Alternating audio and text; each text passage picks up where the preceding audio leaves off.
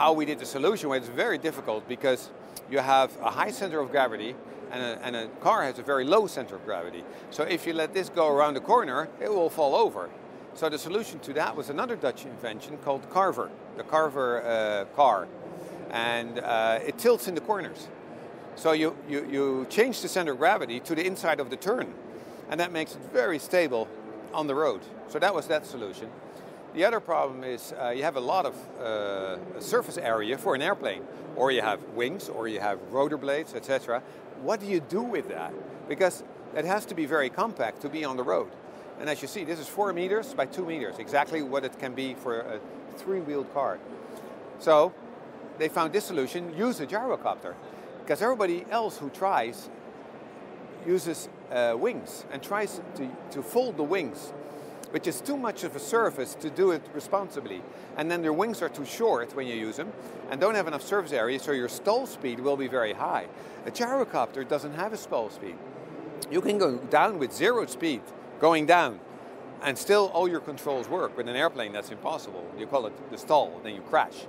With this, it doesn't matter. You can land like this even. It's like a parachute. Everybody asks the question, yeah, what about flying? Because it's so busy in the air. Well, go outside now and look up. You're at an airport. You won't even see an aircraft probably, maybe one that's landing. I flew a gyrocopter that we use for training in Holland. I flew it from Milan, from the factory, to Amsterdam. And I thought, because I had been in the Caribbean for 20 years with my own helicopter company, so I thought, I haven't been here in Europe for 20 years. Let's see how many airplanes I count from Milan to Amsterdam.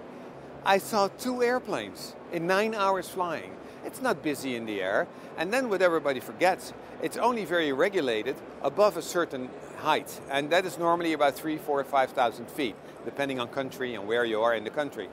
So below that, it is free. Nothing is regulated. We're like the new pretty girl on the block, right? I mean, all the big guys are looking at us like, oh, this is going to make money. So they're talking to us. And I cannot mention the names here probably, but big companies, even companies here on the show, they are very interested because it's going to make money. Now they know. So they're all flirting with us. And so we'll be sold, and that means probably those companies that I'm mentioning can build thousands a year. So we don't have any knowledge really about production. We can do it in a small scale, but big production, we need a big company, you know, like a big car company or a big aircraft company. First, you have to have a lot of money. I cannot afford this. So there's not going to be that many. For us, it's enough to make a profit, but it's still going to be people with millionaires and multimillionaires who can, I mean, if you're a millionaire, 1 million, forget it. You know, you have to have multi-millions to be able to afford it and to drive it, maintenance it, of course, etc.